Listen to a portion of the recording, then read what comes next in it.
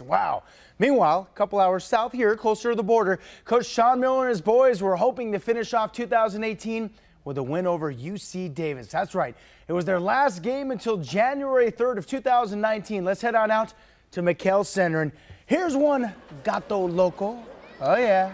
Wilbur the Wildcat would see Brandon Williams with a crazy drive to the hoop early on. And hey, later, you gotta love the footwork of Ira Lee. Spinning and grinning. And the foul.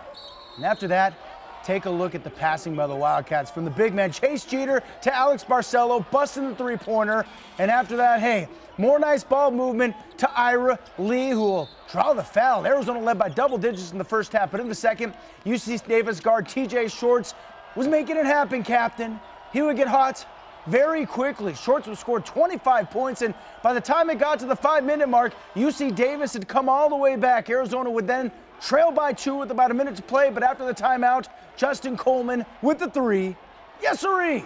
That allows Arizona to retake the lead 70-68, and after the timeout, final seconds, Arizona still just up by 2, but Coleman, he is very much off the mark. That leaves UC Davis one last chance, no timeout, under 10 seconds left. The ball is out of TJ Short's hands, big mistake, and you'll see a three-pointer for the win. For UC Davis's Roger Pintup, no way, Jose, Arizona survives against a team with just 3 victories all year. Final score 70-68. There'll be lots to work on once the Cats return from the Christmas break.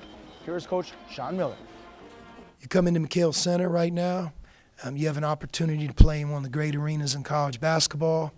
We have an awesome record, and it's people are coming in foaming at the mouth.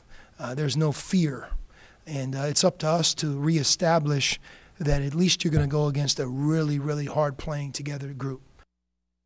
Hey, next up for the Wildcats, Colorado on January 3rd at McHale Center. And we are far from over with after the break. We'll check in with the founder of the Nova Home Loans Arizona Bowl and hear why fans can be even more excited about this year's showdown. Plus, we'll have more hoops. There's a reason why there's so many big names in the Tucson scene making it out to Arizona women's basketball games. And we'll show you what the founder of basketball's great-granddaughter is doing for gender equity in sports.